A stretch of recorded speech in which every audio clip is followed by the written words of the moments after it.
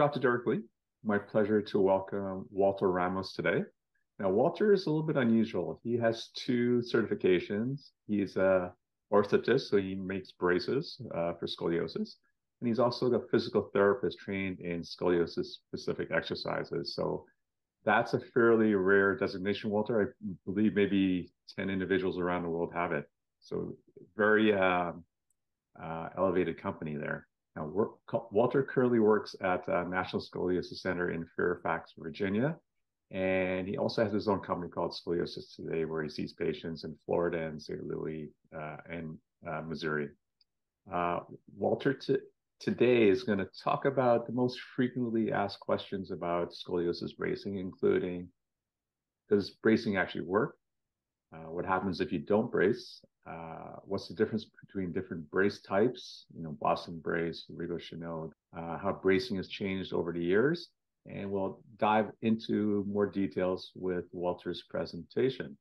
Walter, I'll just hand the mic over to you, and let's see what the frequently answered questions are about scoliosis bracing.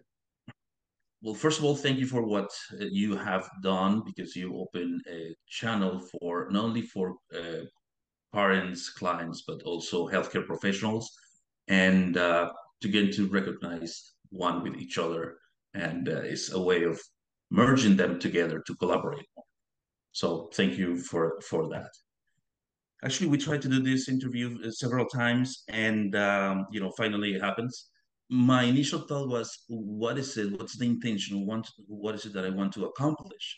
And for me, what I want to accomplish with my job is try to decrease the amount of anxiety, discomfort, pain, suffering that families have when they find out that they have scoliosis. And let's say here is the point where they found out that the child has scoliosis. And from that point on to what's the action to take, it could be a lot of guilt, a lot of wondering what happened, a lot of what did I miss? Um, uh, why I didn't do what I should have done before. So there's a lot of internal guilt. I mean, people literally not able to sleep, staring at the ceiling, and at night probably, crying a little bit because of something that could be addressed shorter. So I wanted that space to be so small that when you start taking action, things look better. So I'm going to talk about my experience with the braces, and lately the last 7 years with the Rigo concept. And I'm going to talk about the most frequent questions that we see either in our clinic, phone consultations, or even online. So the first one will be, okay, what will happen if we don't treat scoliosis? What will happen with my child if I don't brace him or her? And for that, Dr. Weinstein did an amazing job with the document that talks about natural history, and nicely, Derek, you interview him, and I envy those spaces where you interview such a wonderful, contributors of scoliosis.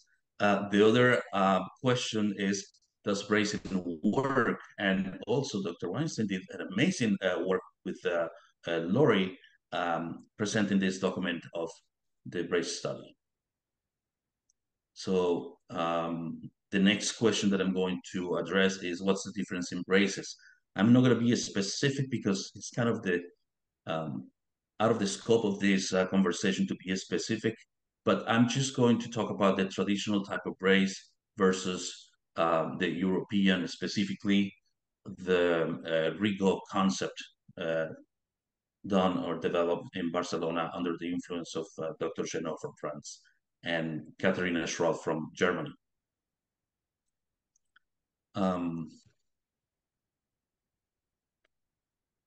Also, the question is, why don't braces work? I mean, if sometimes we see kids that are doing the right thing, what's going on? Why it doesn't work?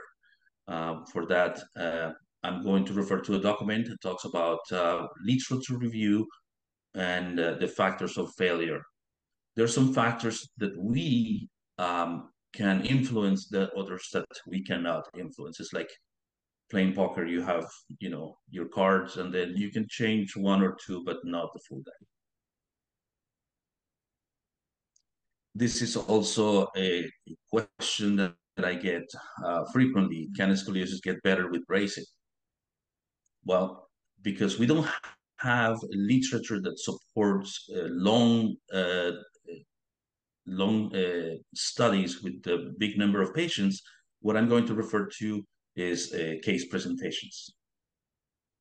All right, with all this amount of information, let's get started with the first question, which is what happens if I don't raise my kid? We just decided not to do anything. So Dr. Weinstein did an amazing job, and you had an interview with him where he describes these two studies. The first one, which is the natural history of scoliosis, is a work that he did when he moved. He started when he moved to Iowa, and at that time there was no treatment, either surgical or bracing. So he found that there were files of patients that were coming back but were not being treated, and that was a good opportunity to follow them. So he followed them basically for a lifetime. He took only patients with adolescent idiopathic scoliosis, while before there were studies that were done with scoliosis, either congenital, neurological, idiopathic, and then those results could, those studies with this group could give a different result.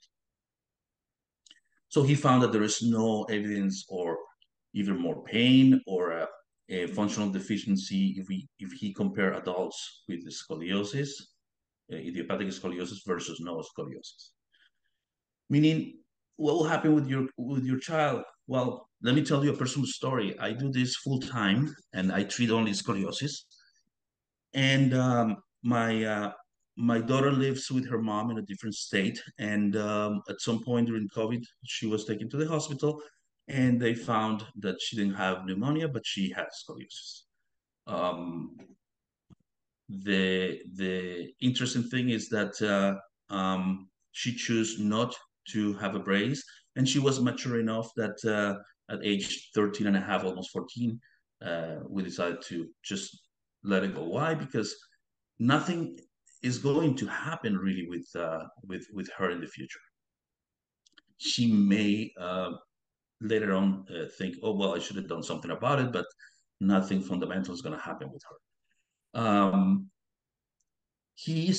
Dr. Weinstein started to study retrospectively and then continue following them after a while. The patients with untreated adolescent idiopathic scoliosis were able to be successful, rich, have families, have kids, do absolutely everything, being active in sports and all type of adult activity. The only thing is, when they were interviewed, they say, we wish we had an option when we were kids. We wish we had a choice. We wish we could do something about, the way my body looks, the asymmetry of my body. For some cases that were really drastic, probably they had some difficulty with, the breathing capacity or so, but not to change functionally their daily activity. But yet, they will love to have the opportunity that our kids have today. So if you're listening to this as a parent, there is the information. Something could be done, absolutely, and we are in the best time in history to address this issue. Normally what happens is kids with scoliosis, we talk about skeletal maturity, either with the Reeser 1 to 5 or with Sanders. And let's say we have a kid like, I mentioned my daughter, that she was between 30 and 40 degrees. And this is the percentage or the possibility of having surgery. Now, surgery is considered that is needed when a patient has 50 degrees or more. So my daughter basically was, not even here. It was up in the scale with a really low possibility of having surgery. So in that respect, we were fine. But now, if we have a kid that is younger, and even if he has a small curve, there is a bigger possibility of ended up having surgery. That is with respect of what would happen if the curve progress and how far it's going to progress. Now, the next question of does bracing work? Well, Dr. Weinstein and Lori Dolan also they address this question with this document, the effect of bracing in adolescents with idiopathic scoliosis. And they answered the question, is bracing effective in grown children and adolescents with curves between 20 and 40 degrees? Excuse me. And it's interesting, at that time, I think Scoliosis Research Society was talking about treating kids that are 25 or above on the cup angle. This study took patients 20 degrees. So they did this work with different centers, a multi-center study. They were collecting the sample, the patients coming to the study, and they consider a success by the end of their skeletal maturity if the patient was 50 degrees or less, and failure if the patient had a cup angle of 50 degrees or more, or they had surgery. Now, the variable that they had for the study was either the kid had a brace or the kid didn't have a brace. It's important to know that the study had the intention of assess if the way kids were treated currently back then, more than 10 years ago, with the braces the institutions were using at that time. So there was mostly Boston brace, Wilmington, and others. Now it's interesting that Boston, when we say Boston brace, it's not that the company is making the braces. People can make braces and call it a Boston brace and doesn't have direct supervision of a Boston brace company. And the other group was just observation. So basically, you will take your child to one of these centers, and then they will ask you, do you want to be part of it? And they will select randomly if your kid will have a brace or not. It was okay for a while, but didn't sit well for some people, saying, I don't want that to be randomized. And at some point, it was difficult to get more kids to the study, so they went from the randomized to being an elective. You will get the kid to the study, but then you get to choose if the kid will have or will not have the brace. The study then had more samples, and what they noticed is that it was evident that kids that were only in observation had a small possibility of avoiding surgery, meaning they had more than 50% chance of ending in surgery, versus kids with braces that had a really small possibility of ending up in surgery, or a big possibility of avoiding surgery. That's one of the wonderful findings of that study. The second one is this, that I think is not, people don't pay that close attention to this as it should be. For one, I contact Lori and I ask a little bit about this chart, because when people see, this specific, when we have here, for instance, between 0 and 6 hours, down here we have the hours that the kid wears the brace during the day. This line represents all this segment of a population. I don't know really exactly how many kids, 40 or so, that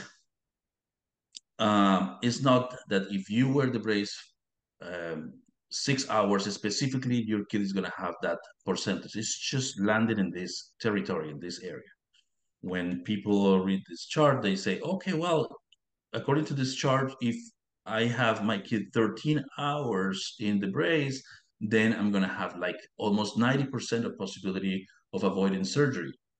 But not really, because this chart starts, from the 12 hours where you have a little bit less possibility, and depending on the risk of progression, skeletal maturity, you could be in all this area.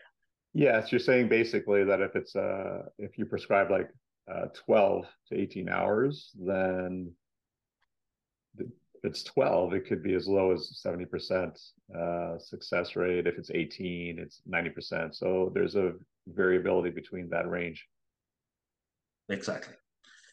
So the what we recommend normally is like 20 hours, and it has a clear intention. One thing is to, get things going in such a way that we're going to have the biggest amount of success as soon as possible. Also, to include the time when the kid goes to school, and that way we guarantee that the kid is going to be around the 18 hours. Let's say we say 20 and they go to 18, 17 hours, we still are in a good range. Versus if we say 18, well, no, for the school, out of school it will be like 14 hours, they end up with 12, 10 hours. So then we decrease the rate to 70, 60%. If we explain this in a different way, let's say there's one kid with Sanders 1 or 2 and has 30 degrees of cup angle in a curve. And then he started wearing the brace 18 hours, doing a great job. Has about 80% of possibility of being successful, meaning avoiding surgery. But then after 6 months, discovered like, I just kind of want to take a little bit of a break. Goes down to 12 hours, decrease to 60%. If it goes down to 6 hours, 26% of possibility of being successful. This 6 hours is almost like the percentage of people that were on in observation. This is about the amount of time and the importance of that amount of time. How about the in-brace correction? So Lori did a presentation where she talked about the review of like 40% of the braces that were used during the study, and she found that the majority of the braces did not achieve 50% of correction. So when the doctor said, we wish, like we prescribe this brace and we expect 50% of correction, well, it's not really what is happening normally, and it depends on so many variables that for some kid 50% is totally achievable and even more, but for some other kids, it's okay if you have 30 or 40%. Then they discovered that for that study with the group that participated, the average between Canada and the US was 33%. So being between the 33%, 50% around that area is the standard of correction. Again, let's emphasize the amount of correction which we have on the left side right here versus the amount of time wearing the brace. Let's say that I make a brace and I have a 10% of correction. I made a bucket, and that is barely, doing some correction. But the kid is wearing the brace a lot. Still, it has a good possibility of avoiding surgery versus having a really great correction, like 50%, but not wearing the brace, but only 6 hours. So even though the amount of correction in brace is important, it's more important the participation that the families will have or the patient will have, meaning how many hours you are in the treatment. So if the average is 33% nationwide, but then you're using the brace only 6 hours, you have like 23, 25% of possibility of avoiding surgery. Again, all this is statistics. It's not about your kid. It's about a group of people, but it's not an individualized number. What the tendency is then, the more hours, the more possibility for the three groups, small correction, mid correction, and high correction. The amount of time that you wear the brace is more relevant than the type of brace. Now, that leads me to, okay, this is kind of in your hands. And that's what I tell to my patients. Like, I just make the brace. Your parents just drove you here and then, you know, they pay for some expenses, but you as a kid, you are the one in charge of that. And not only that, I just tell them, you as an adult will be so thankful for what you're doing right now. And I think they find it fascinating that they can affect their lives in such a way. There is a story that I tell to therapists and friends. The way I see things, three type of families that I see, or the three type of patients that I see. Um, this was out of a story that I was telling a group of therapists that were being trained to become a PSSC therapists, and I describe it this way. I see three groups. The first one is like, no, thank you, we're okay. Um, the second one is they find an expert and they will follow the expert. The problem with this is that if the expert was wrong, then they will blame the expert. And we will clarify this in a second. And then the last one is what I call the spoon benders. So the first group, no, thank you, we're okay. That came from a story of when I finished my training, the first training, the first Stroud PSSC training with Barcelona School of Physical Therapy here in the States. And my best friend, one of my best friends, his daughter has scoliosis in Florida. And then I told him, listen, I make braces. I can give you the brace for free. I am also able to show you some exercises. I will not charge you. So he just looked at his daughter and said, honey, do you want to do exercises? And she was on the phone, clicking. She looked at that and said, nah. Said, do you want a brace? No, Dad, thank you. And then he looked at his wife and said, do you notice anything? She doesn't have pain. It's like, no, I don't. So, no, thank you. We're okay. To that group, like, I don't see anything, or I cannot do anything. I'm overwhelmed. I don't know how to do it. I have all these complications. Or the group of people that they have paralysis and they don't know what to do. It's better not to try to convert them into anything else. Leave them alone, because they are not ready. Things will be okay, but don't try to convert them into a different group. The next one is the followers. They take action, but they take action following, let's say, expert massage therapist, a chiropractor, someone that promised them or tells them or sells them the idea that they're going to take care of the scoliosis. And is interesting, but we can also see people following the guru, either the one that will do chanting, the one that will do praying, or tobacco, or smoking, or whatever it is the case. And I mention this because it happens, like if my ancestors, I'm from Colombia, from Bogota, and if my ancestor were to take a left instead of right at some point, I could end up in a system where probably in the mountains of Colombia, believing in the guru as a source of healing for me. So I need to know my audience. I need to know who I'm talking to. Most of our clients find a good doctor in the healthcare system, and then they follow what the doctor says. But then they follow blindly, and if things go wrong, then they will follow either one of them. They will blame either one of them. The next group is the spoon benders. They read articles. I have a family. This lady, if she gets to see this, she's going to know who she is. She came with a plastic bag full of papers, and she will ask me questions. And then when I answer, she will say yes, and she will find an article and show me, yes, yeah, you're right. And then test me constantly, with each question that she knew the answer. Those are the kind of, spoon benders to the extreme. They watch videos like this. Derek, most of your audience, they are spoon benders. They're people that are looking for information beyond what the doctor said or the expert. They reach communities, not only communities like Facebook or a wonderful group that you have, but communities like church, communities like family or neighbors, and they tell everybody the story looking for solutions.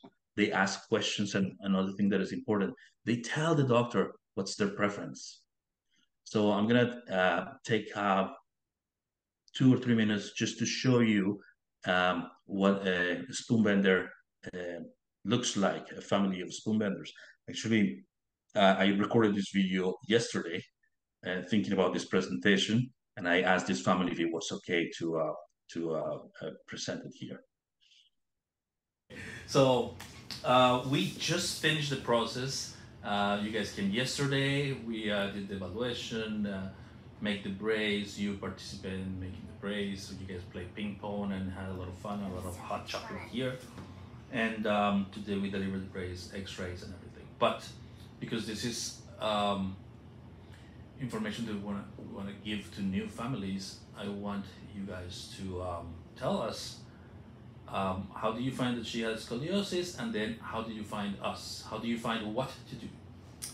So she went for her annual physical, and the primary care physician there had her bend over and did a screening, and noticed a bend in her spine, and recommended us to go to get x-rays, and we could get a better view of it.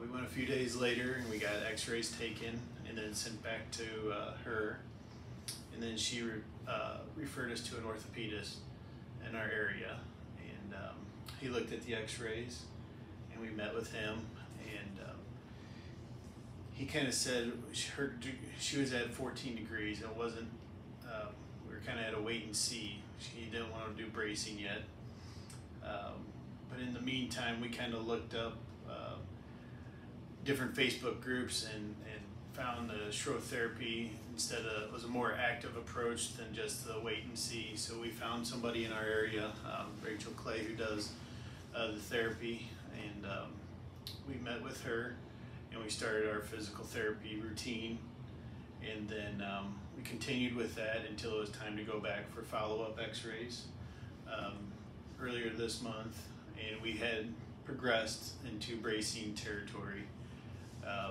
And so we went back and saw Rachel, and they wanted us to start with the Boston, and with some of the research that we had done, we had really know we wanted the Rigo brace type braces, and we got referred to Walter here at the National Scoliosis Center, and did some more research in different groups, and had amazing reviews, and it looked like a place we wanted to be. So we flew out here from St. Louis mainly to get her in her first brace as soon as we could, and we thought it was better to come out here and get it done. They have the x-rays, and he can do all the adjustments here, and I feel like it worked out really well for us.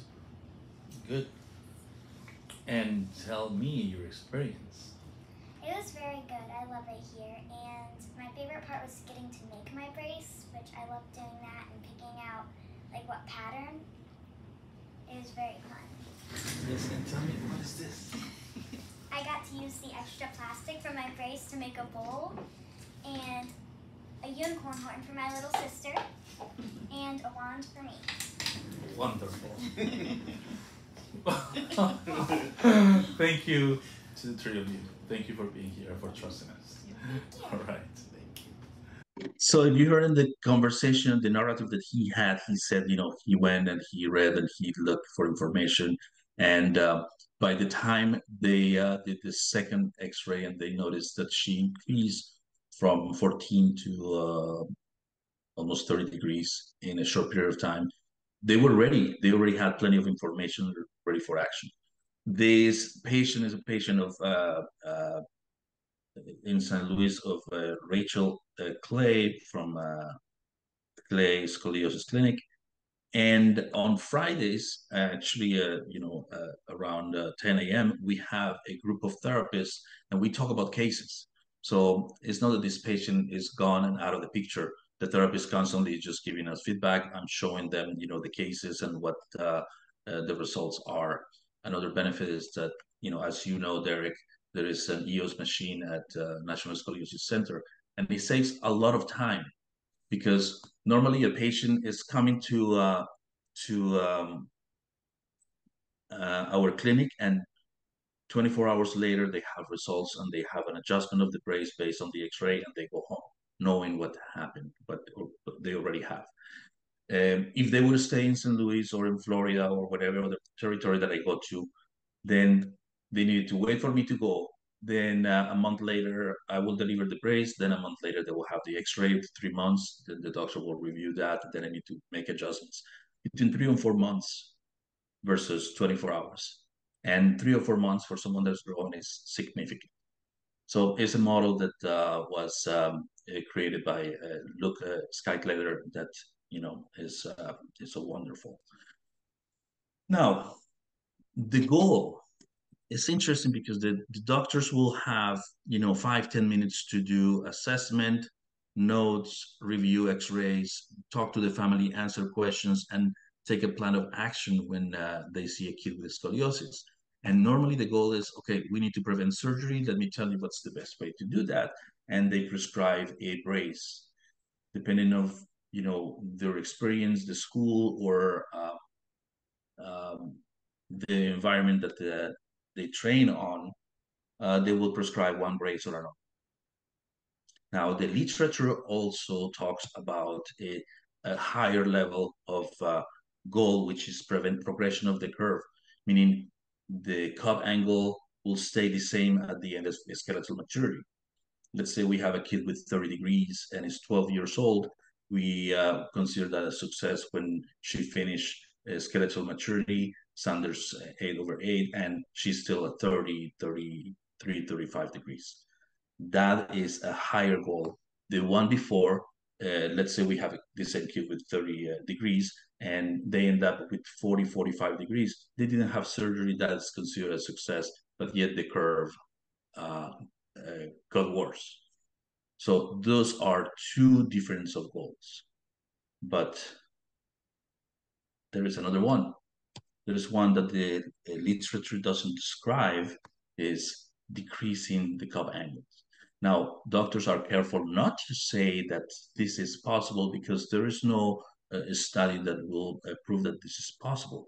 Yet, in a conversation that we had with one local doctor at the last SRS meeting, he was saying it's undeniable.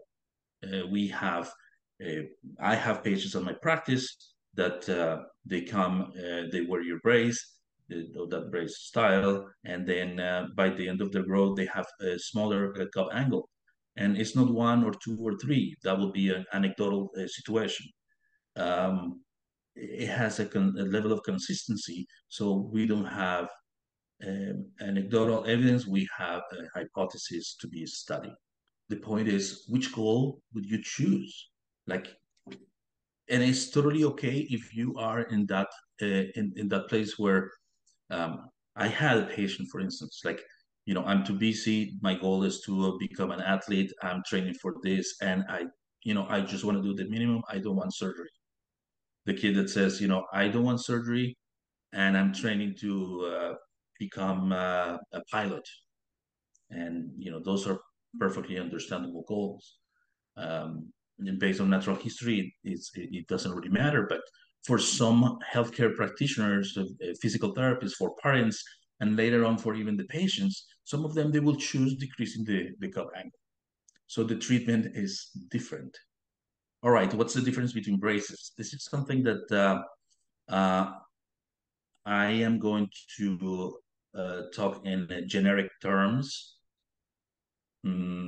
Because it's not really the purpose of this conversation to be specific about type of braces, but I'm going to call the traditional school of braces, braces like the Milwaukee and Wilmington, Boston, even the Rosenberger, and then the well-known and famous Walter Ramos brace.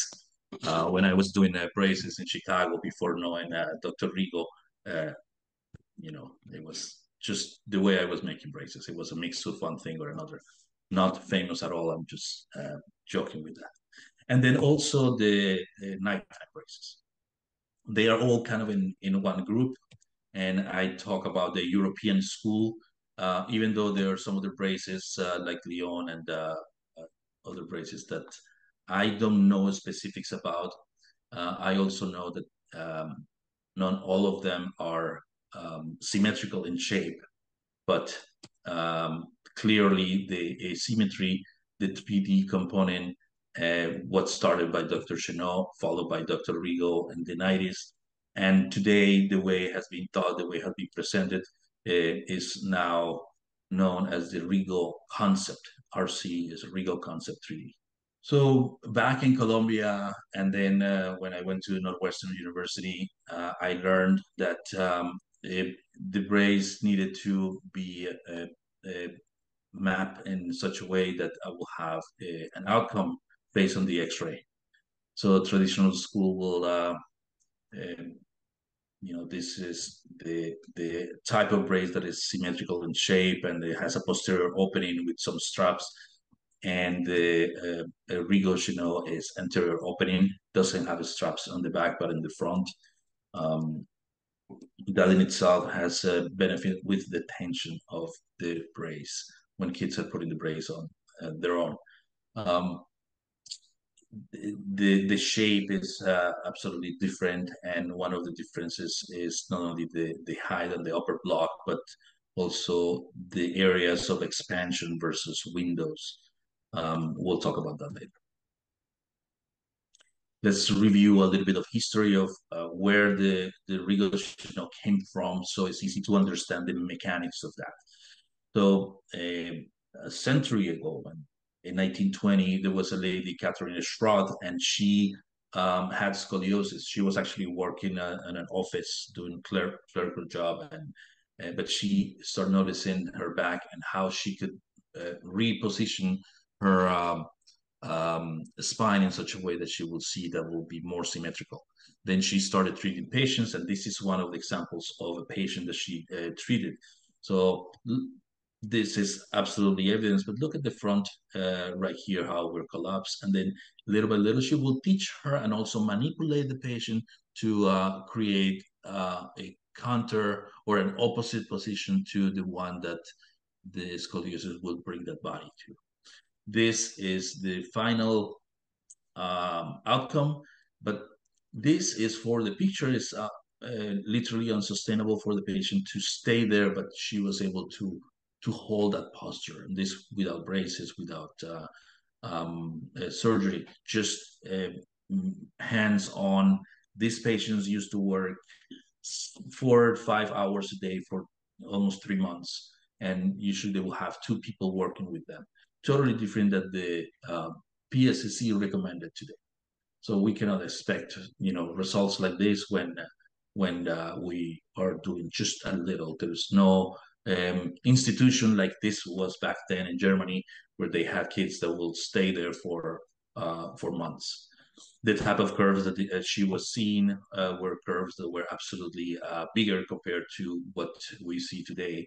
This will be a surgical level today, but back then the option was this sort of exercises. Here is a picture of Katrina, and you see her clients or students. She was not a physical therapist, Katrina, because there was no physical therapy school back then. She became a gymnastic trainer, so she was able to work with patients hands-on. Look at the trunk, the size of the trunk compared to, Katrina in the back. This hand right here shows the pelvic translation, and those are severe curves. Now, look at the position, and we're talking about bracing. So look at the position and try to think about, what a brace will do. So there is a system of pulleys right here that is elongating the patient. There is a system of contacts that is trying to derotate by segments, and we will see that later. Her knee is doing a specific job right there. So Krista is the daughter of Katrina right here, is busy handling with a patient that probably already had some level of experience with the training. Now, the next picture, this is Adalbert, the husband of Krista, and look at the piece of wood right here. with the cushion and trying to control the pelvis. Look, not at his right hand, but the left hand right here, how he's bringing the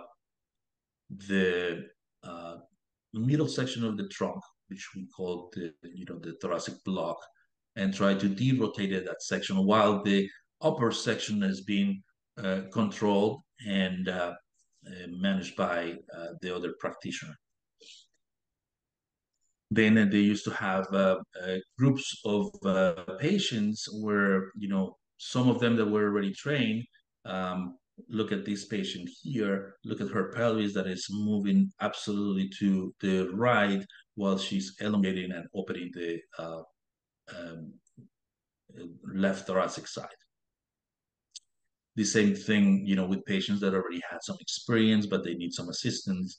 And that's what they were doing back there. But again, hours and hours of work for several days. So that happened, and it was a century ago. It was in Germany, and I decided to put this map to have a perspective of what has happened and all the time that has been taken to travel this information from one side to another. So it started in the east part of Germany in the 20s. Then Krista moved to, and I think Katrina, they moved to the west part of Germany. And it was in the 40s, and around 60s or 70s, then Dr. Cheneau was having the influence of doctors doing casting for scoliosis and how they were derotating. But he also knew what Krista and Catherine were doing in East Germany, so it was in contact with them, and he adapted a system of braces that he started teaching in the late 80s. And around the late 80s and 90s, Dr. Rigo in Barcelona, he ended up working with scoliosis. You interview him also. It's a beautiful interview to listen, how he got involved in scoliosis. And he started seeing that the braces that he was getting were not consistent with the type of curve that he was seeing on the patients. So under the name of Cheneau, there were a lot of braces with different shapes, but people didn't have either the knowledge or the experience to do the right brace. That's why he was, in a way, motivated or forced to get into bracing and try to answer his own questions of what's going on here, or how we could teach this better. It took 70 years to go from one place to another, and it has been taking under 30 years to come from Europe to the States. We have the list of traditional things that are done with the TLSO and the European. So let's start with the first one, which is, how do you start treating the patient when you have a traditional TLSO? And what you need to do is a blueprint. So you get the X-ray and you take the lumbar section, the width of the lumbar, and then start drawing the blueprint on the X-ray. So I'm treating the X-ray. I'm not treating the patient. I'm just looking at the X-ray. And remember, the X-ray is a moment in time. But it could happen that the kid moved, that he moved a leg, that he got tired, that whatever happened, and this doesn't reflect always the truth. So then you start doing the drawing. One thing also interesting is that the brace goes up to the apex of the curve, and then you follow the ribs, and right there is where the brace is supposed to end, which in itself creates some difficulties. Excuse me. And that's one of the important difference to consider. Although things have changed now and things are doing a little bit different, but this will be the final product where you draw the pads, the pad for the lumbar, the pad for the thoracic, on a almost symmetrical shape, and then a window for the body to move from one side to the other. That is the blueprint, and usually you make the brace or you order it, somewhere. On the Rigo Cheneau or the European school, you start with the clinical presentation, and then you correlate that with the X-ray. Basically, you don't see the X-ray, you don't take a look at the X-ray until you see the patient, and you do assessment of the patient. So we look at this guy, and there is a laser vertical line right there. I can see a rotation of the trunk. I can see also the translation of some segments of the trunk. I can see that on this picture, I was telling him how to correct the decompensation that he had. Because if I look at here, he's standing in such a way that the pelvis is going to the left and the trunk is going to the right. So it's like a little bit an inclination. And actually, we can see it here clearly. If you see the shoes and then you see the mirror of the pelvis, it's like the pelvis is going a little bit to the left and then the upper is going to the right. This is after he was instructed and see if he could correct that for him to feel it. And it's interesting because that felt weird for him. I tell my patients, I say, can you hear my accent? And all of them say, yes, absolutely. I mean, like not knowing where I'm going with this story. And then I say, well, I cannot hear my accent. I live with myself all the time. When I wake up, there I am. And the same thing is with posture and scoliosis. You know what you know, you stand the way you stand, the posture is the way it is, and you consider that normal. So for him to do this correction, it was a challenge. Now, also, I do the Adams test and then checking on the scoliometer to see the amount of rotation. Again, without looking at the X-ray. So I have mapped almost like a blueprint, but on the body of the patient. When I can see the amount of rotation, I can see where that rotation is happening, and then how long that rotation extends. So I have a good picture of what's going on. Now, by the way, this Adams test can be done standing or could be done in a sitting. Dr. Rigo teaches that to do it in a sitting position.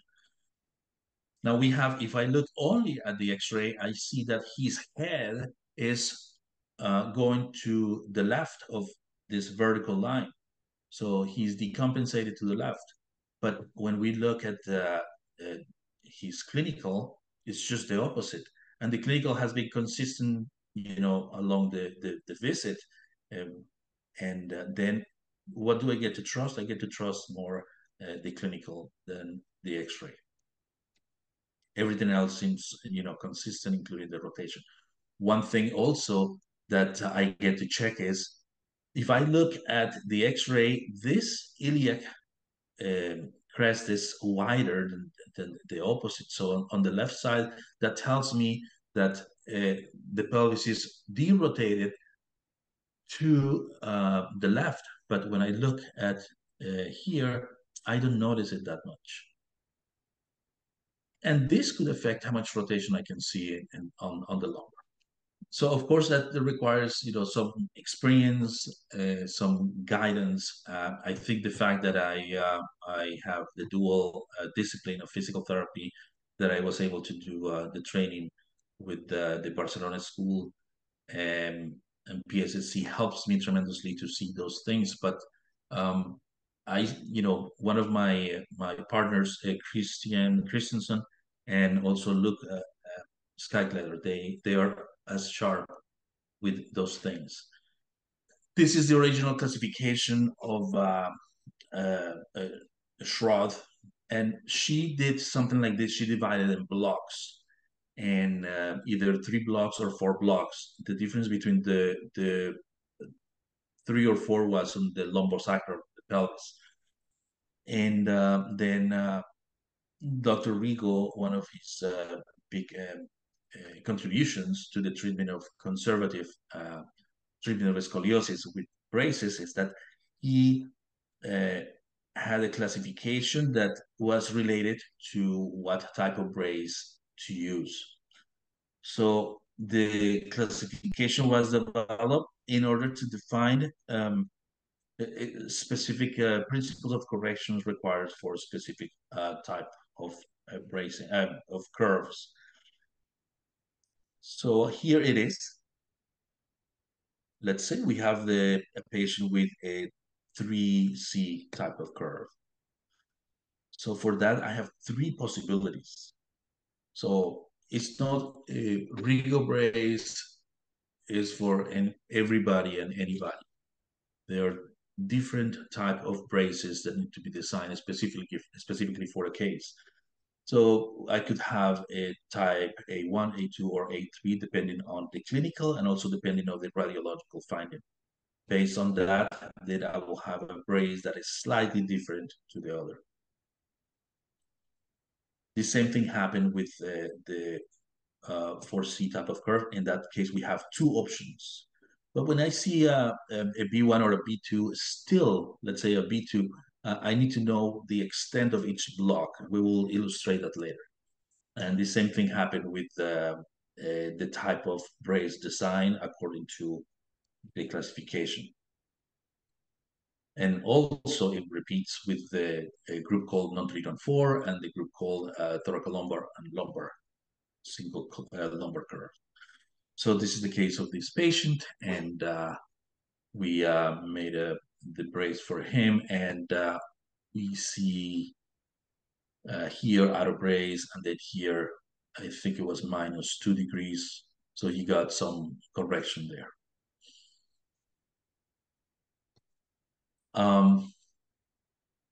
This was 6 months later. Although this kid is already 15, he was 15, now he's 16. The 30-degree curve became an 18-degree curve because he wears the brace consistently. Another characteristic of the European style or the Rigo brace is that there is some asymmetry by segments.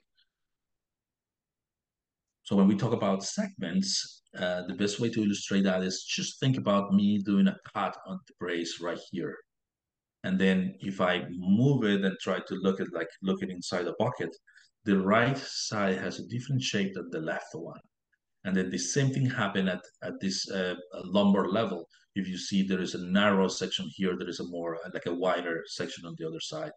That is to take that block and just create that rotation. The same thing happened here even with the trim line. The trim line is allowing one side to be free while the other one is contained, having a good control starting from the pelvis all the way up. The same way with this elevated section. All of these components around the brace are designed specifically for the patient.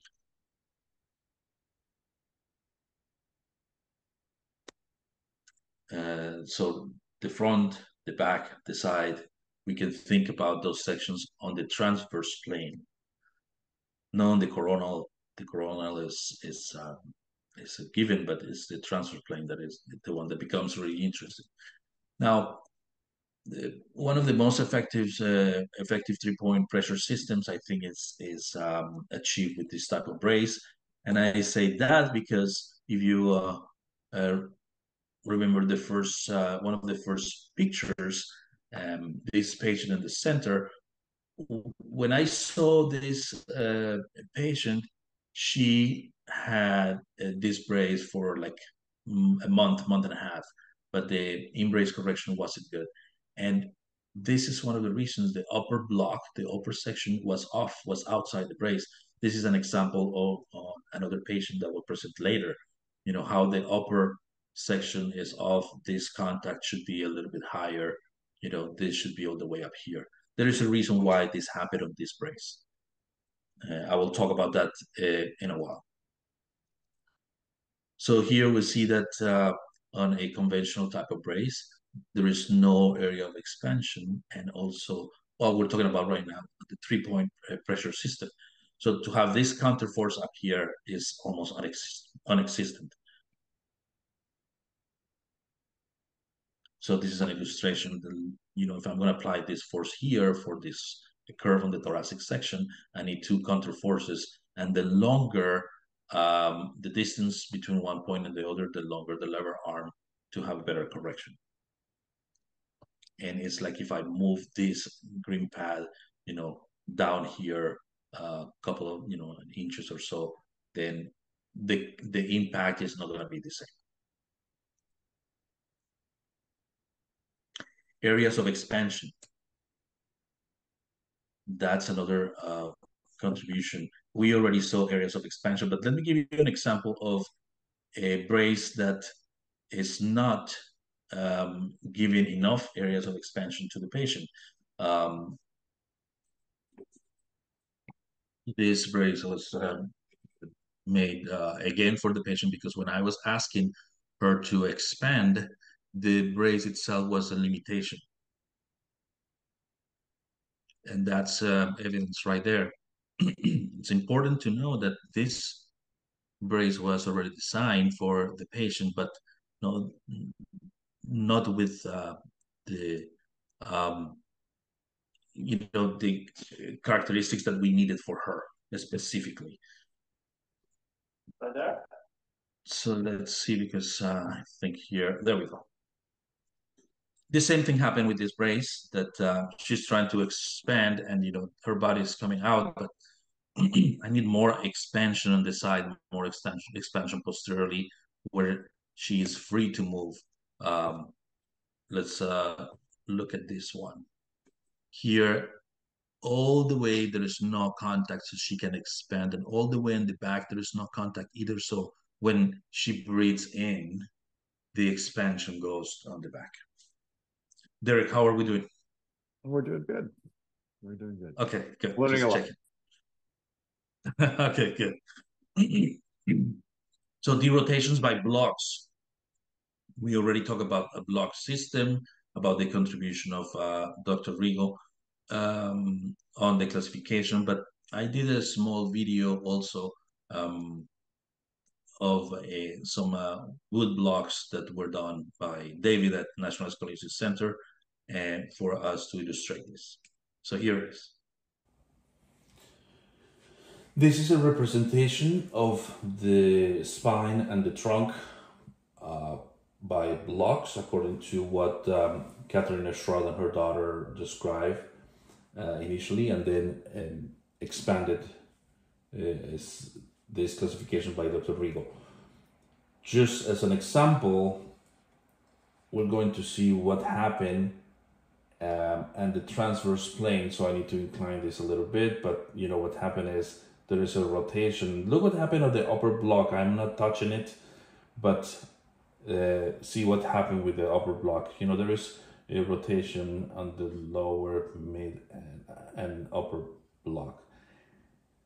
Surgeons will not do surgery of scoliosis without derotating, and something that we need to do also is we need to derotate the spine and then bring it back to a corrected posture. So do I push from the pelvis? Do I push from the trunk? Depending on the classification is the action that I need to take. That's why it's important to follow classification, design of the brace, and have a mentor. Yes, so that part of have a mentor is it's really important. When I was working on my own in Florida, I thought, you know, this is really good. You know, I can call the shots, I can do everything. But and I also had at that point access to people in Spain and Barcelona and some other places, in Russia, even to ask some people in Turkey. But when I talked to Luke and we decided to work together in Fairfax and National Scoliosis Center, one of the attractions was the center itself, but also the fact that Luke is such a good mentor. Also, he has a lot of experience at different settings. So think again about the area of expansion where we're derotating, and we have the block move from one side to the other. But if the brace is not allowing the spine to derotate, we're not going to have that effect. That's why it's so important, this system of blocks and this classification. Now, pelvic correction. When a PSSE, the physiotherapy specific scoliosis exercises, talk about pelvic correction, there are 5 different pelvic corrections. Most of them can be achieved also in the brace. For this illustration, we're going to talk only about the coronal plane, but think that this brace always takes into consideration transverse plane. So the first block is going to be in the pelvis. So we can take a look at the pelvis right there. We also know by clinical evidence where the pelvis is rotated in relationship to the thoracolumbar section. So there is the first block right there. And if you look at this line right here, you can see, there is almost like a diagram of how extended this rotation is, less rotation here, less here, but this is the deepest of that rotation of that section. So when I have my next block there, if I don't have enough experience, I could make only a small block or a small amount of rotation, leaving everything else out of the correction instead of having a wider section to derotate and control. The same thing happened with the upper blocks. So which one is, moving the left or right, derotated in all 3 planes. So this is what we will design there in the brace, and not only on the coronal, but also on the other 2 planes. So it will be represented then in what we see in the patient right there. So think about the blocks right now, and then you will have an idea. Think about the pelvic translation only on the coronal plane, but also pelvic tilt, and then elevation on one side or the other, etc.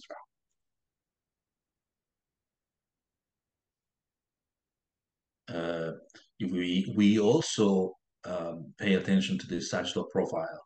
There are patients that standing could lean forward, or the opposite, they just lean back, and paying close attention to that profile is important.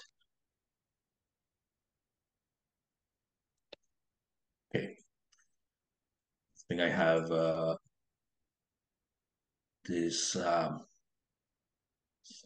slide of what's looping. So it's not about the brace, really. You can choose a Rigo, Boston, whatever the name, conventional, traditional, European, but if the practitioner doesn't have the level of competency, then things are not really in a good place.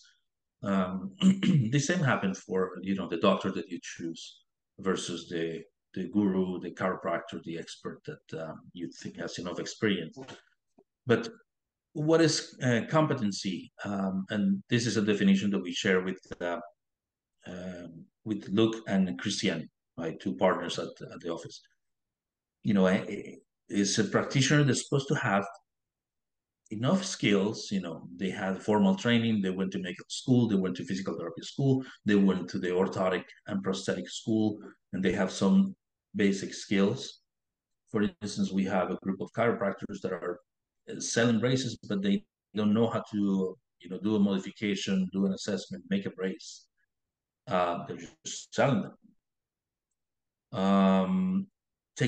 Have the knowledge either of one traditional or the Rigo concept. It doesn't really matter. The idea is that the practitioner has enough experience in what they are doing, have the knowledge and the skills. So the experience usually comes with a mentorship, usually comes with somebody that is teaching you the ropes.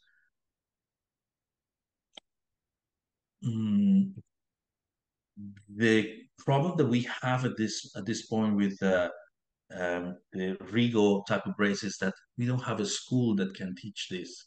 We don't have practitioners that are really competent.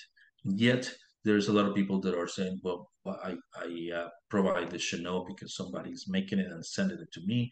I order it through measurements or through pictures, but they don't have the competency. So that point is irrelevant, really, the brace.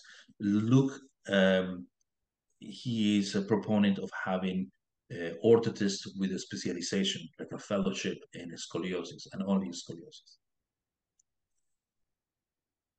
Why? Because the same way that doctors, when we go and see a doctor, we don't get a generalist. We don't get a doctor that, is doing different things, including scoliosis, or even within the orthopedic community. We don't get someone that is doing trauma, lower extremities, upper extremities, fractures, and then adults and kids. No, usually we get a pediatrician, orthopedic that is, specialized in kids and does a fellowship in scoliosis and does surgery mostly on kids. So with orthotics, we also have people that are doing braces or doing inserts, that are doing prosthetics, they're doing different things. So if they have one or two patients a week, they feel like they have a lot of experience.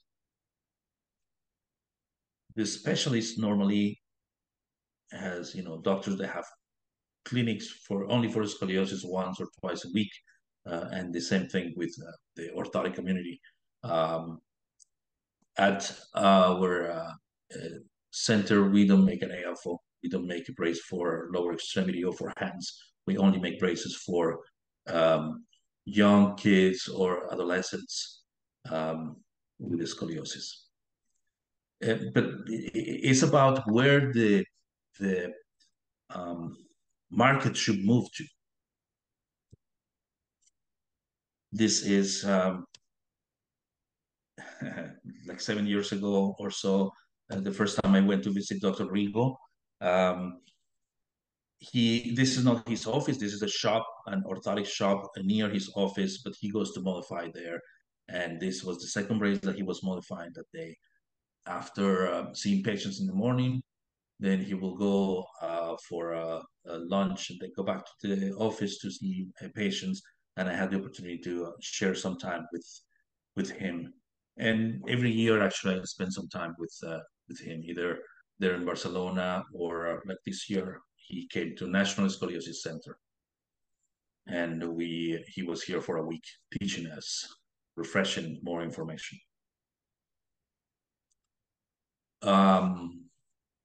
We make our own braces. I work with 4 or 5 more practitioners, and we don't leave the part of the fabrication for somebody else. We do the evaluation, we do the computer work, the design after doing the classification, and then once we're done, this is actually the same patient that I presented, one of the patients that I presented today, and we finish the product. The only thing is we give the pooling of the plastic to a group of people, and we get the patient involved in that section when they want to. The fabrication of this is absolutely individualized for that particular patient. Now this is Luke,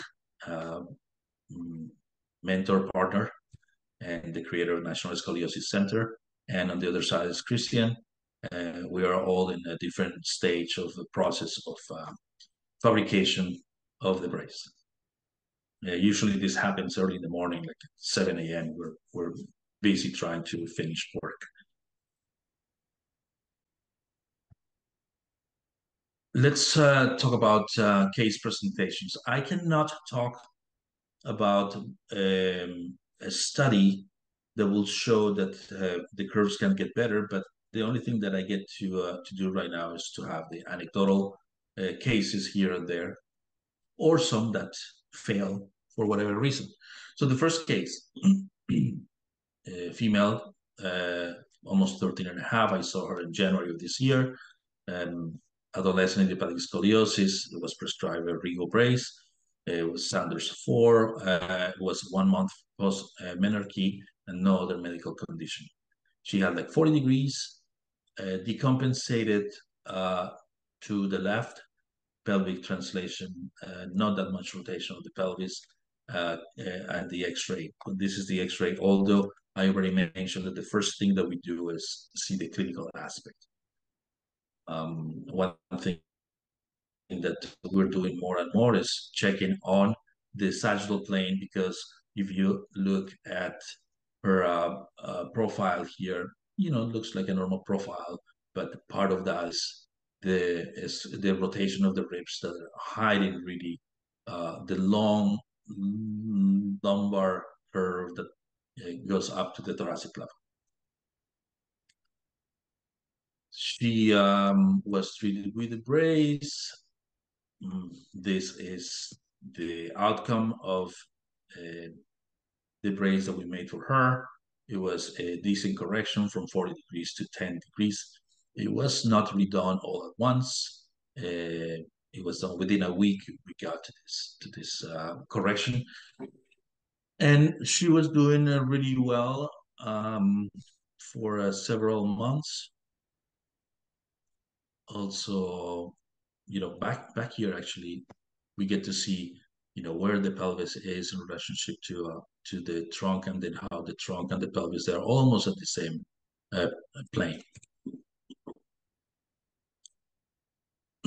Again, we talk about the sagittal posture. We didn't have a lateral x-ray, but it looks acceptable. When we put monitors on 95% of braces, and if we look at, if her target is 20 hours a day, she was getting only 50% of the target. She was not going to 70 or 80, only 50%, and yet she had 17.4 hours a day, but missing a target. This information is relevant because 3 months later, we saw that she got the information that the brace was good, that the brace was working, and then she ended up going down to 13 hours, meaning she missed the target 75% plus out of the prescribed time in the brace. So this went from full-time to a part-time brace. Yet when we look at her, that she started with 40 degrees.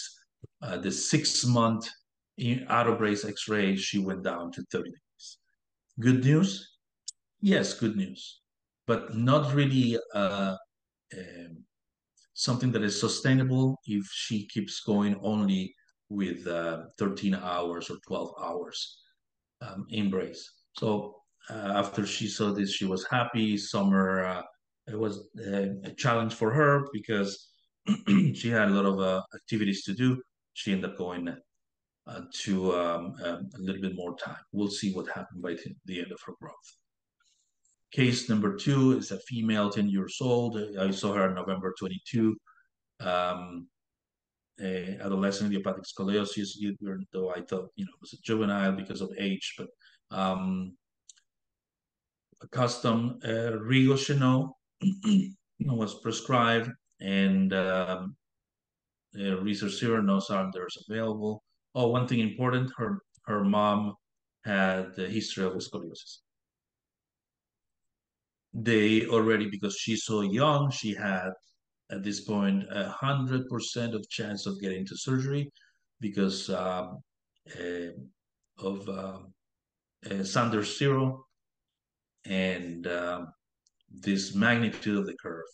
If we look at the sagittal profile also, not only how flat this is, but the lumbar, is so pronounced. We can see right here.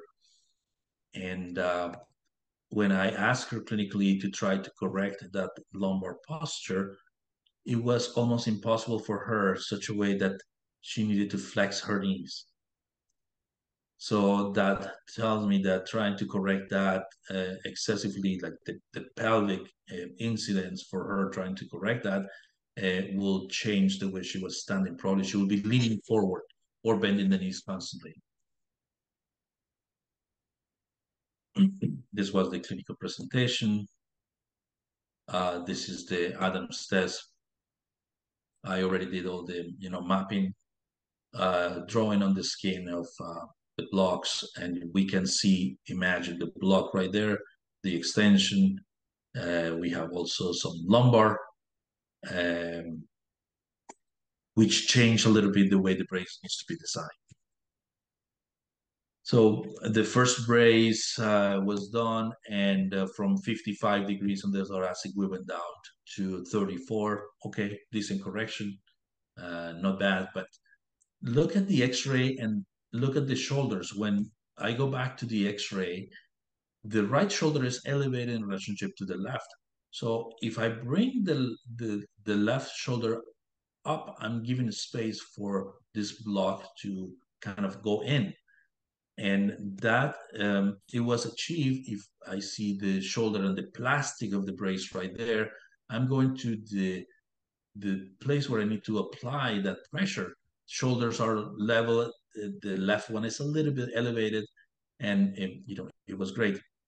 Okay, correction. But this is the case where I mentioned that 3 months, 4 months later, she came for a follow-up, and she was not outgrowing the brace.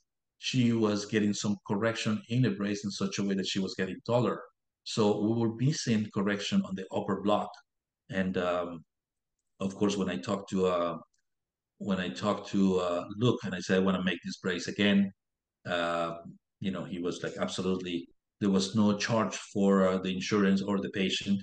It was basically part of the orthotic care and the commitment, that Luke has for his clients.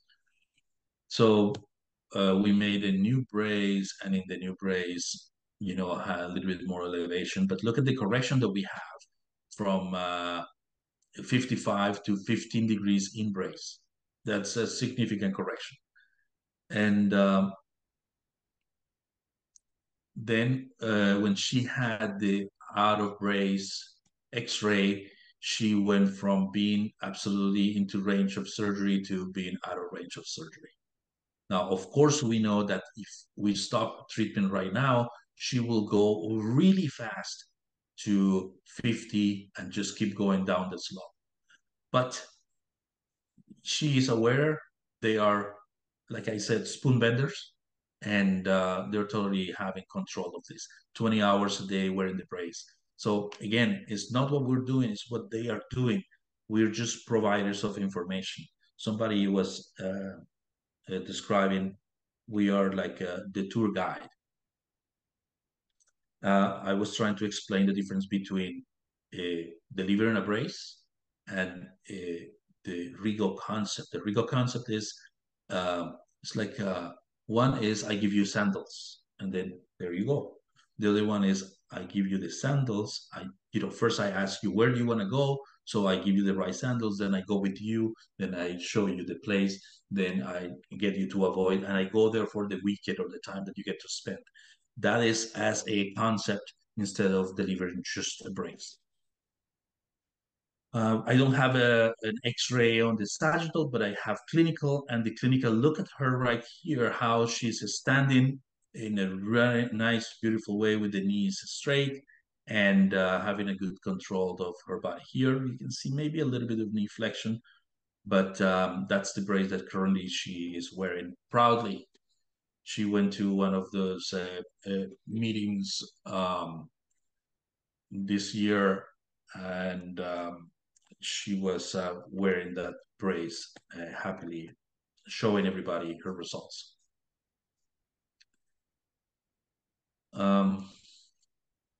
Let's see what else we have here. The case number 3.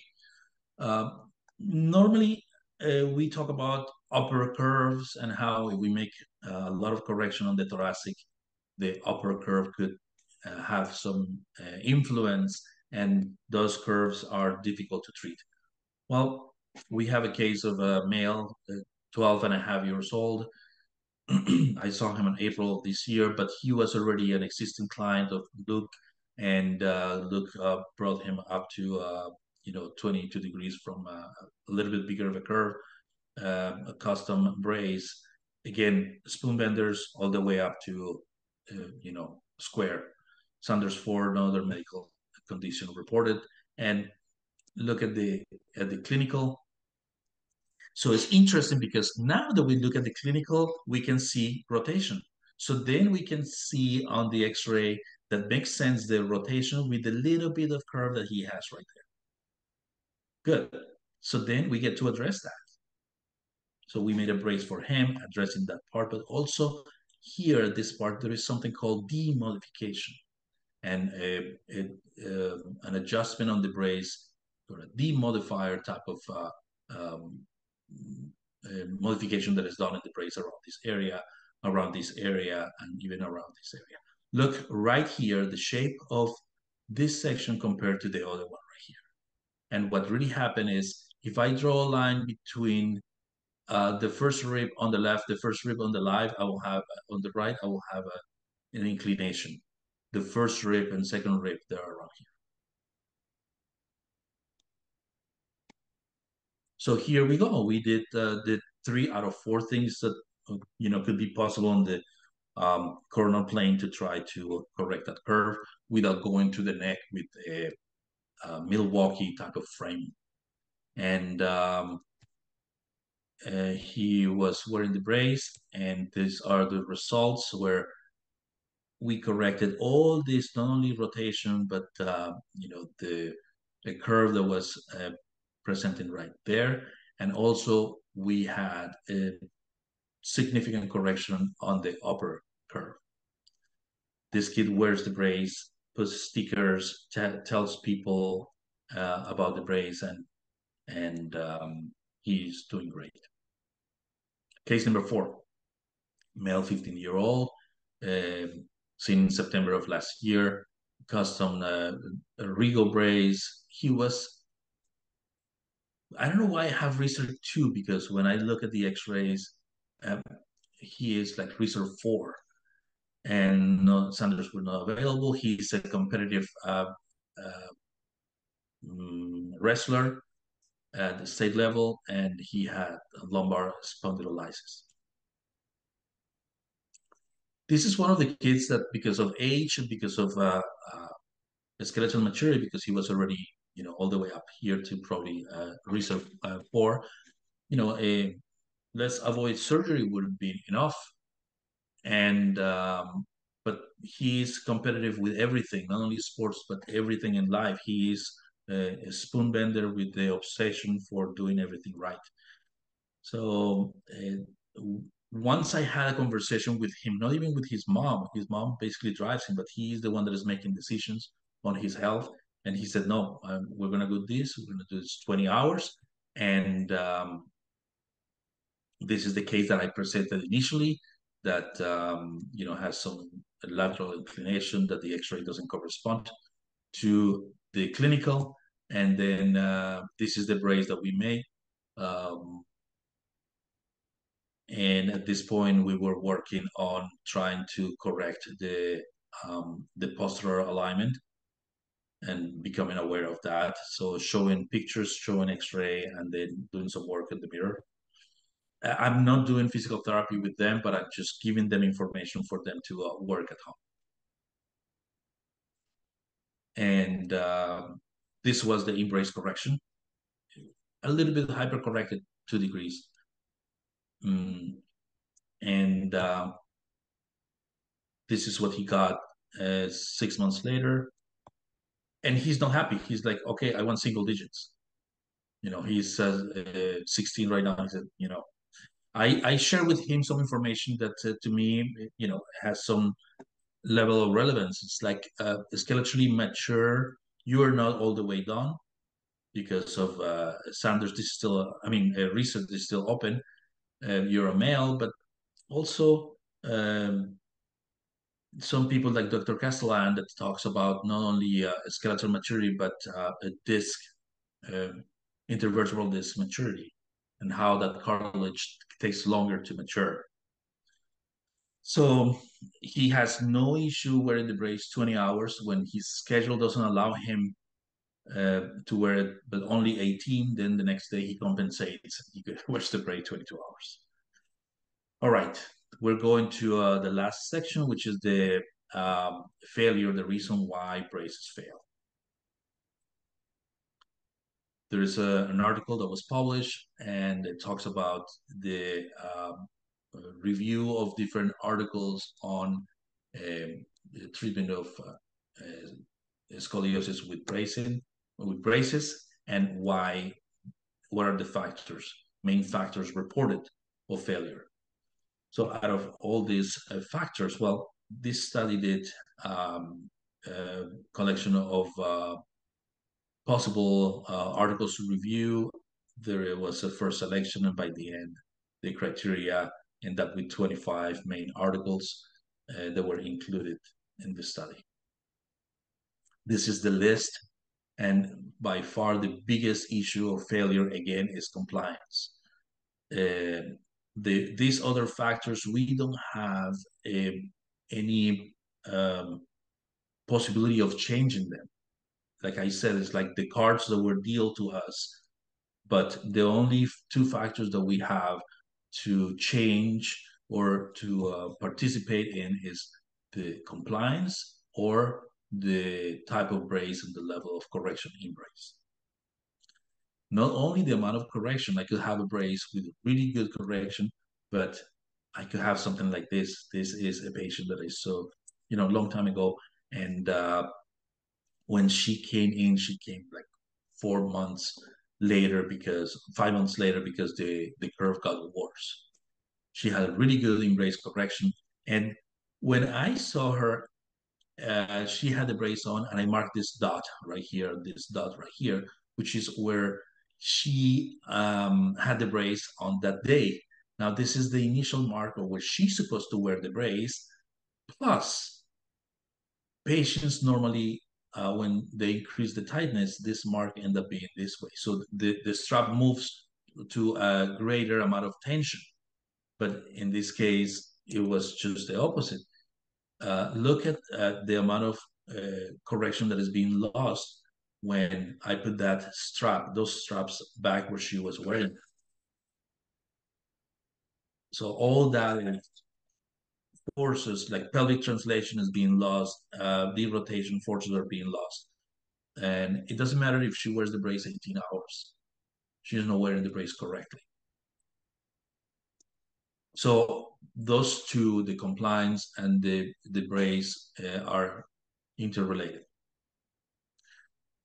Well, this is the end of a basic conversation about the most frequent questions. And, that's only my experience. And I want to thank you.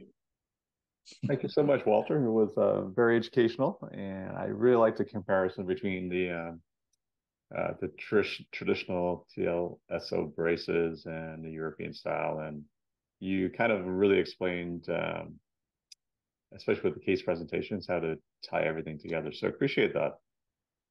Okay, let's ask a couple questions.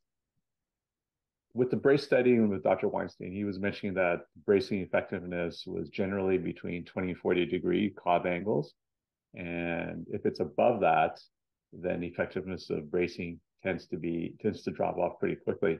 What's your perspective on that? Okay. So I'm going to answer with an analogy, and the analogy is this. In the year 1025, the earth was flat. It was considered, and everybody knew it was flat. So you will not dare to go to that gray area, to the limit. But the one that dares to go there and explore that area, they may find that there is a new territory to explore. So I really believe that, and Dr. Smith from Houston, Dr. Brian Smith, he's actually the chair of the non-operative section of SRS. He's one of the proponents that we should probably extend the cup angle to 20, and then go a little bit farther, 45 or even 50, because it goes case by case. And when we have, like I said, a spoon bender, they do wonderful things. You saw one example, but the thing is, for us, it's not abnormal. For us, it's just something that we see daily. As long as they're doing what they're supposed to do, there is always a possibility to reverse the curve. Yeah, so another thing that is interesting to explore would be, and it's been happening in Russia. I went to Russia last year before the conflict, and I visited some guys, 5 doctors that do bracing, and they are treating patients that are already skeletally mature, 15 or 16-year-old, all the way up to 20 with bracing.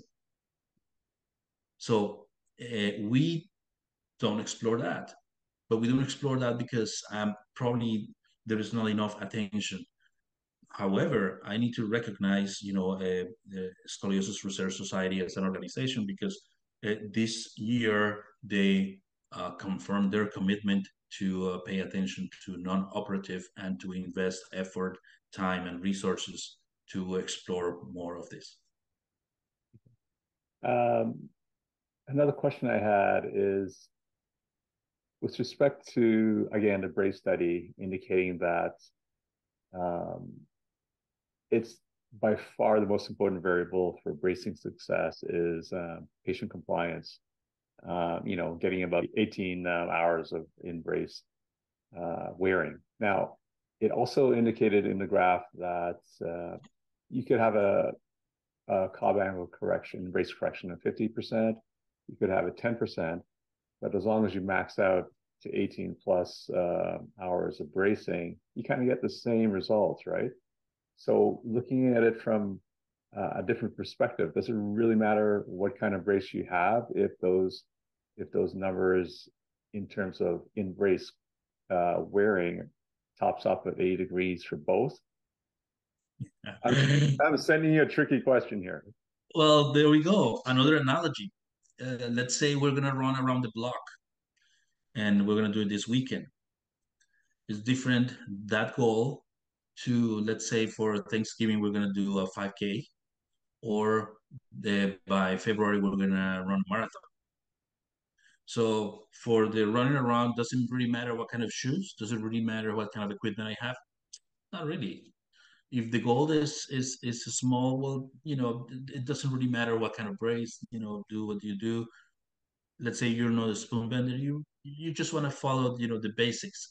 I have cases of kids where, they say, I am going to be in sports for college, and I really don't care. The only thing that I care is not to have surgery. Or the one that wanted to be a pilot, he said, I really don't care about my spine. I just need to qualify, and I cannot be beyond this point. But he was fine if he didn't wear a brace.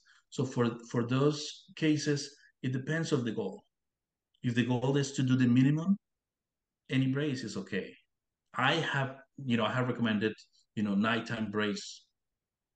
Normally I recommend the Rigo for the derotational component, but wear it only at night or only part time. Just get up and watch TV if you want. Things that you cannot do with the nighttime, but go ahead and do that. But it all depends on the goal. So, like I said in my presentation, it doesn't really matter the type of brace. It is irrelevant. What matters is, first, what is your goal, and second, who's going to be your trainer? Who's going to make the brace? Does it have enough experience? Okay. Now, another question is that, two questions. So let's get into it a little bit.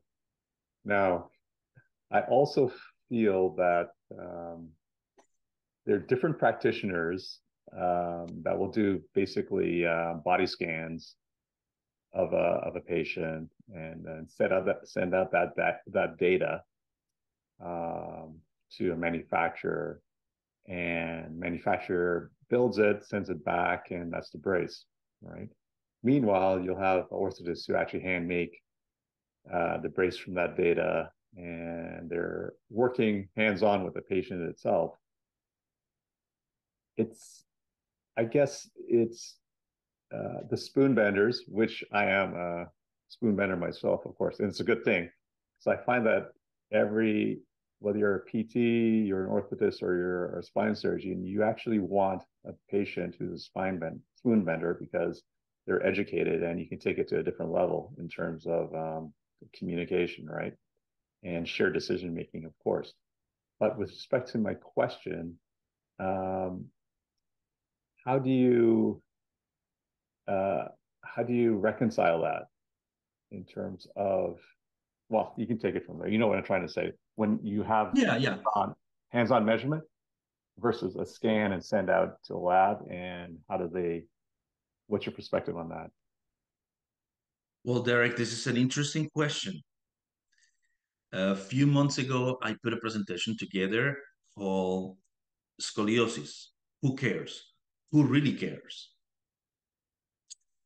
The intention of the presentation was to talk about the levels of expertise of people making braces for scoliosis.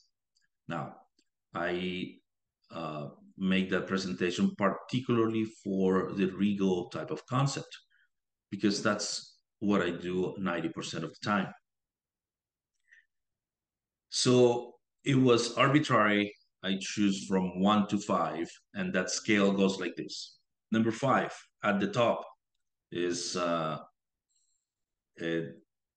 who can make the braces, the Rigo concept, if it's not Manuel Rigo. So that's number 5.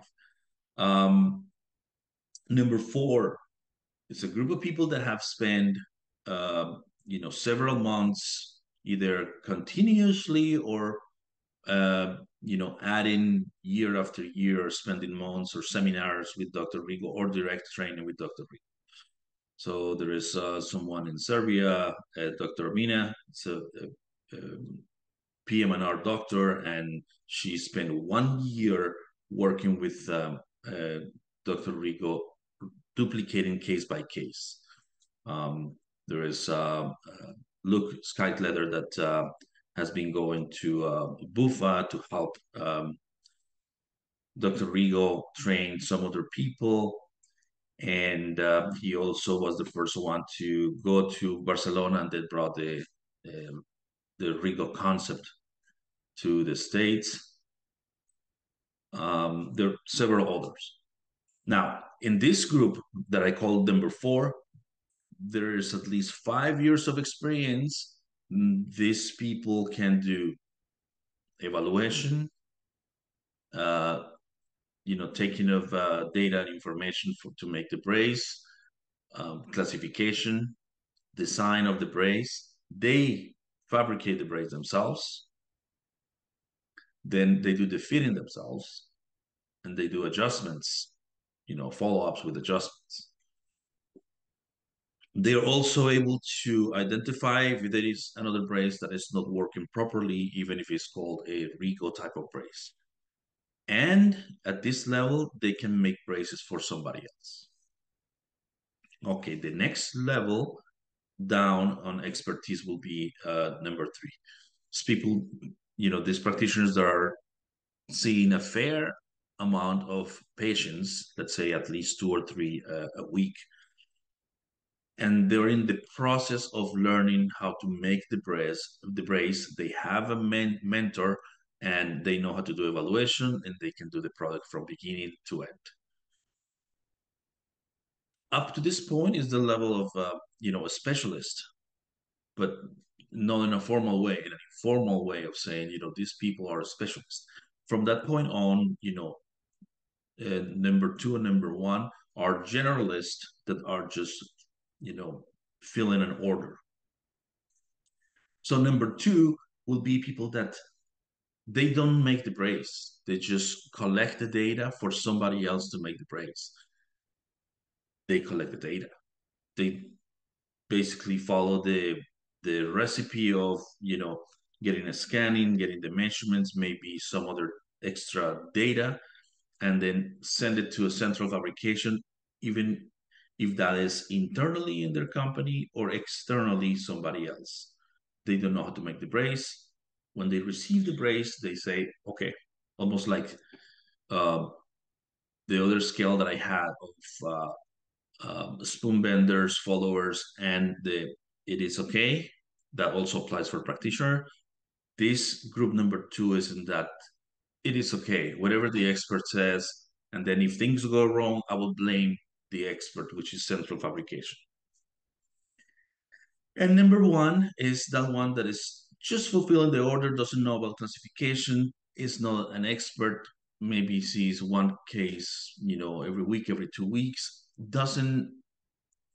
it is not interested in getting a level of expertise in bracing. It's just like one of many other things that he does in the practice.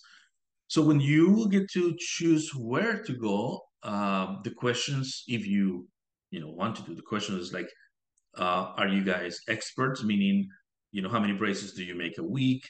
Do you do any other braces or orthotics or prosthetics, or only scoliosis? That puts things in perspective. Who were you trained? Have you visit Dr. Rigo or his school in Germany, which is like a 1 week training, which is not absolutely like enough to learn how to make the brace. It's just enough to capture information, but then additional training is needed. So that's in general what I would say about it. And again, the good news is that with BSPTS, we're working on creating a school for physicians, therapists, and orthotists to be trained as a group. If I want to extend a little bit this conversation, that's the danger of having doctors that don't know what's the difference or what to look for. They don't know if it's an expert or not. So one of the things that also I heard one of my mentors say is the physician should go and visit the practice, the location where the braces are being made, so they have an idea. They go and see a case. Just devote one morning to go and see who are you partnering with to make braces. Yeah, it's like anything else in life. Like, do you play golf? I do. How often? Not that often. I don't care that much about it. It's just, something that I do. But for what I do, my spoon benderness, is in what I do for a living. I like Luke because he shares the same thing. Luke is working at 6:30 in the morning, and then is the last one to leave, and he's hands-on doing work. He's not just telling people and collecting. It's totally different. So I think this. Once you want a goal that is really at a high level, you want the best trainer, the best orthotist, someone that is going to be there. There is a huge difference between having a evaluation, physical evaluation, when you're trained in this concept versus just taking measurements, pictures, and send it to somebody else. Last year, I was invited to the BSPTS teachers conference. They have done a conference where all the teachers around the globe gets together. And I was talking about how can we assess flexibility? Because listen to this, we don't have a scale of flexibility to know how much to correct, not even the surgeons. So I asked surgeons last year at the SRS meeting, how do you assess flexibility? Well, even Dr. Linky, he was saying he's not using the lateral bending anymore because it's unreliable. He's not doing that. I asked him personally, like, why is that? He said, well, the X-ray technician doesn't want the body out of the cassette, so they're not. It's not reliable. It doesn't make sense. So we don't have that. But then this year and last year, thinking about it, Dr. Rigo, when he's doing, he probably he's not even aware of that, but he's touching the patient on the physical assessment, and he's doing some of the physical therapy kind of thing, and he's doing this. It's almost like trying to figure if the body is giving or not. So it becomes to that kind of talent, right? To know how much you can push. So some of that is mechanical, some of that is talent. I came to the States as a physical therapist. And one of my first jobs was working at an orthopedic center. And there was a physical therapist there that she will work with patients efficiently. She will ask them to do machines. She will do progress notes, finish with the patient, but never touch the patient. And then there were some other patients that love the other therapists because they were hands-on. They were working on. They felt they were being treated. So it's something like that. I think that we cannot do all the braces we want to. We want to expand is the amount of knowledge. We want the right people to come to us. We wish we could fire the patients that are not really doing the work. There's one patient that keeps coming to us, and she doesn't wear the brace, but only like 8 hours. And the worst is that the curve is getting worse and worse. But we keep seeing her, but it's time that we need for somebody else that is really a spoon bender. So it just goes how you handle life. What is your goal for life? This morning I was thinking, okay, I'm gonna have this meeting with Derek today. What's my intention? My intention is to give information to families. When we have the intention clear, that's fine. If the intention is I want to see a lot of patients, I want to be super rich, I want to, that's a different intention for different people. All right, Walter, that's my last question. I think we're getting close to 2 hours with this. I think I'll have to split it in 4 pieces here. Interviews. Thanks again so much for your time. Appreciate it, and I appreciate the time and effort you spent on creating your presentation. Thank you so much. My pleasure. Okay.